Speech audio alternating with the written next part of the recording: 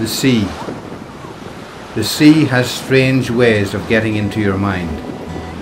It connects you directly to distant places. It has its own way of calling you to visit them by boat.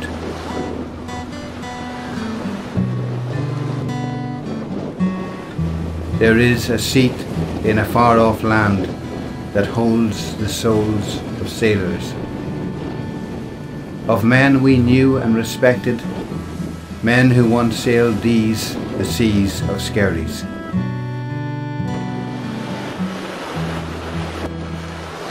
This is the story of a visit to their paradise, to Tobermory.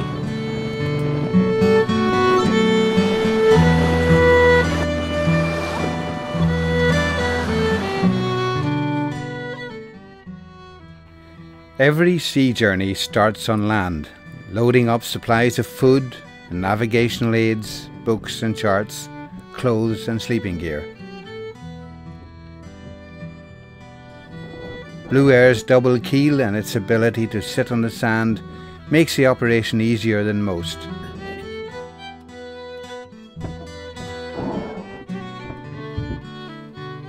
I bring aboard all the heavier items on the evening before departure and store them in the different lockers on Blue Air, in readiness for a very early departure the next day.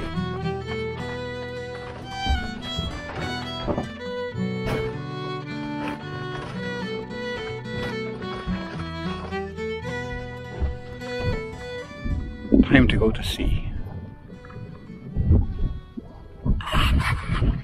Right, this is where we are, and this is the route we're going to go on, and we start forward. There we go, that's the route. It should take us all the way to Tobermory, all going well. And it's a beautiful sunny morning here in Skerries. The water is coming in and we're very close to floating. As I dropped the ground tackle, I knew we had a long and complex passage ahead. On 2 previous attempts to reach Tobermory, we had failed due to crew shortages on one occasion and to an injury on another. This time we would succeed. I had a cunning plan. We would go non-stop from Skerries to Tobermory, a distance of 200 nautical miles and an estimated journey time of 36 hours. We would sneak up on Scotland during the night. We would be there before the gremlins were out of their beds, set on frustrating us once again.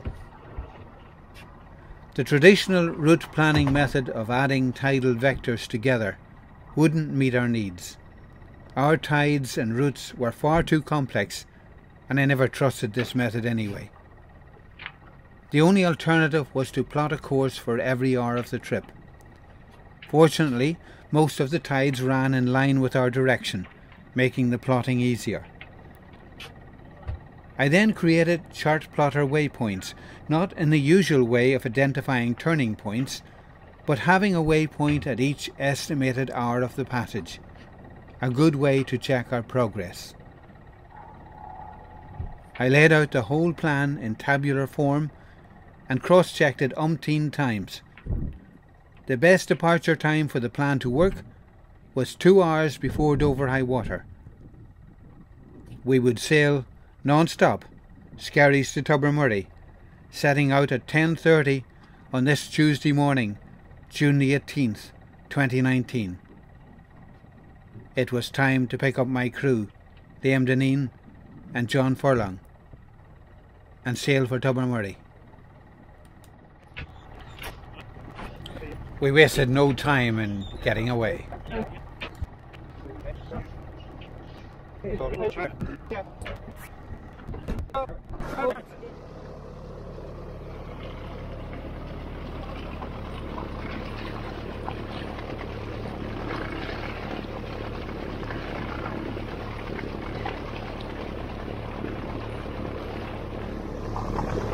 We left at 10:10 from the harbour. Not bad. Welcome aboard this Welcome aboard. cruise to where? I don't know. What was that last port we left? Donegal? Donegal. That's it. Oh my God. That's it. My crew hasn't a clue. Right. We're taking Rockall. It's ours. End of. Rockall.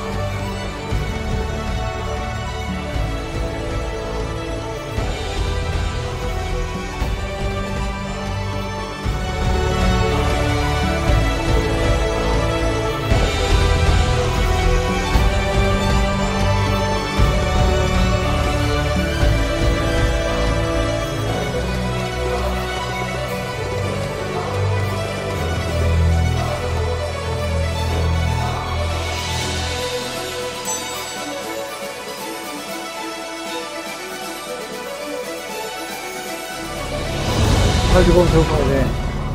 How's it going so far? Very well. Nearly crashed into that tower. Looking forward to dinner this evening. Yes, cooked by himself.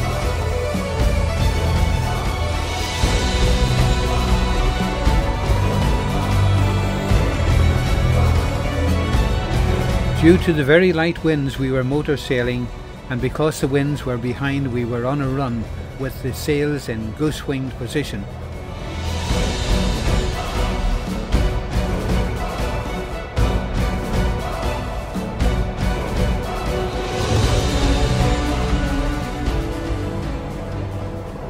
Just across here is McCammon Rocks, you know how to see them, where my great-grandfather Edward Lennon wrecked a boat called Maid of Erin around 1880 something. It was on the way from Whitehaven to Balbriggan with coal. Bad stormy night, ended up here probably seeking refuge in Donaghadee. Himself and two others survived. Hey John. Hi. Good way to spend the night. Oh, no better way. No better way. And we're in the right part of the world as well, I would say. In the most beautiful country in Ireland. Absolutely. Yes. There's a man off the new part. Have a look at you can see over there. In the distance. We're just coming up to the Copeland Islands. And little or no wind, so we're still motoring.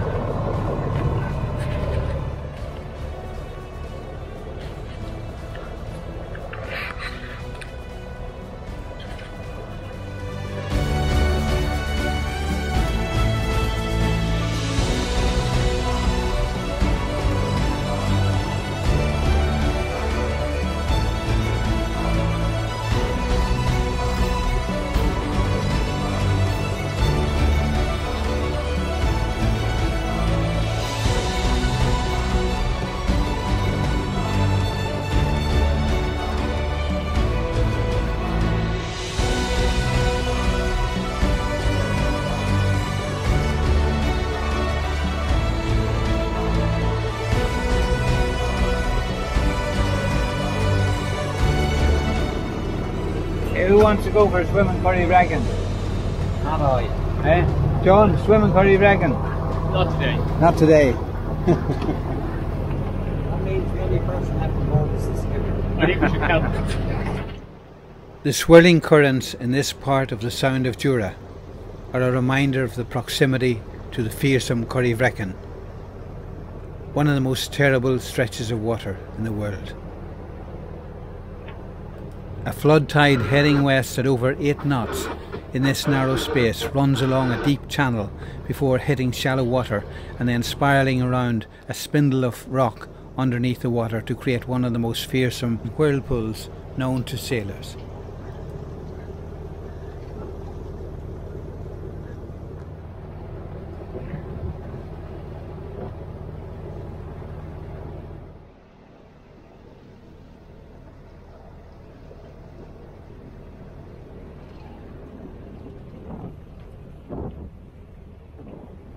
at last, but thanks to the wind coming from Currybrecken.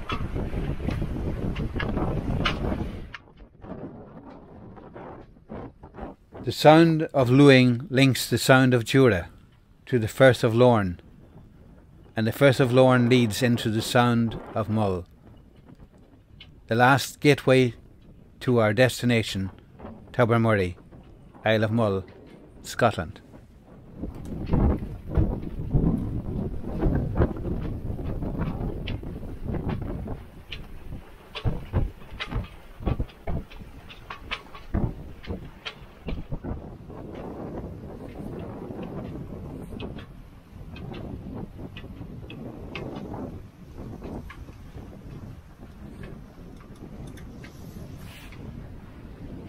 And tuna sandwiches.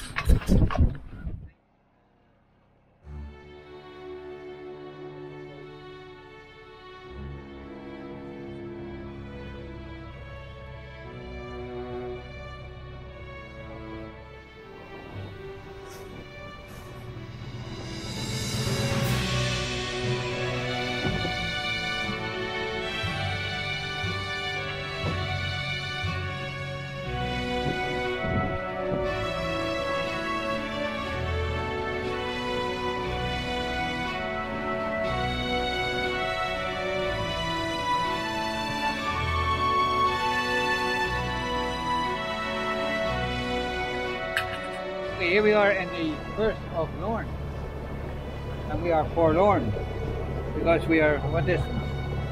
22 miles from Tobermory, and there's the Isle of Mull.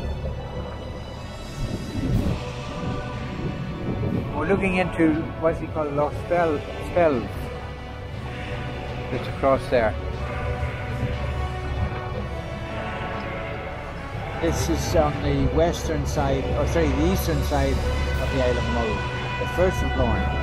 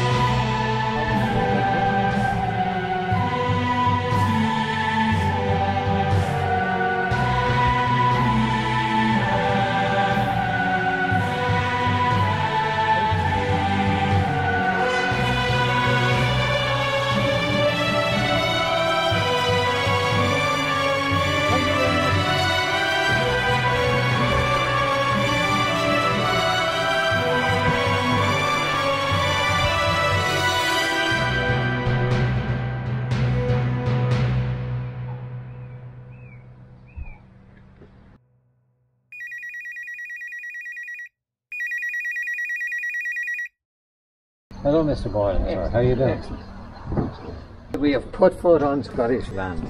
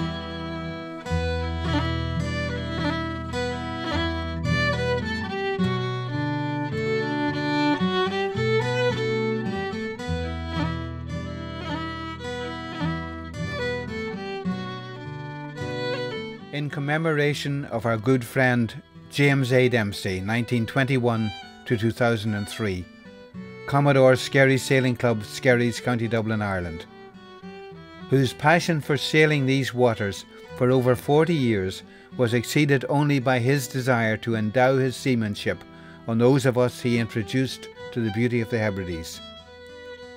Blue in the distant haze, afloat on the sparkling seas, quiet lie the isles asleep, lulled by the whispering breeze. Barra, Mull, Colonsay, Staffa, Iona and Rum, magic in their names, and they call to me to come. From the Hebrides by Francis Reid.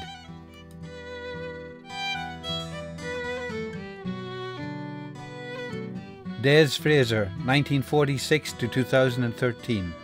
Husband, father, friend, mentor. Commodore Skerries Sailing Club, 1991 to 1992. Chairman Skerries RNLI, 2009 to 2013. Who shared with his great friends George O'Connor and Jim Dempsey Sr. a passion to explore the waters of the Hebrides with great camaraderie and good cheer.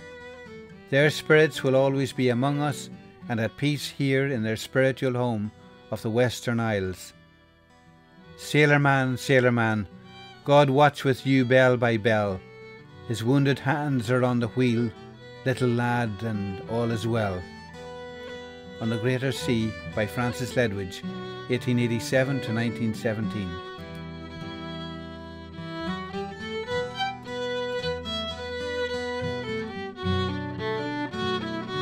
There is a seat in a far-off land that holds the souls of sailors.